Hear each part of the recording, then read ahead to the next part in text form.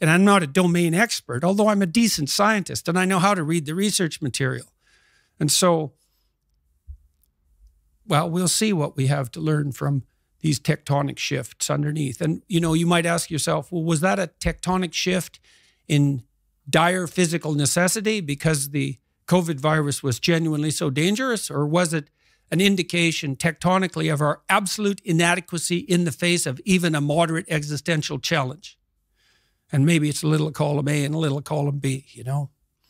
So I have to ask the question, if we were to make your Jordan Peterson the president of the world and these were your decisions to make, do you know what you would have done differently or in response to this virus emerging in Wuhan?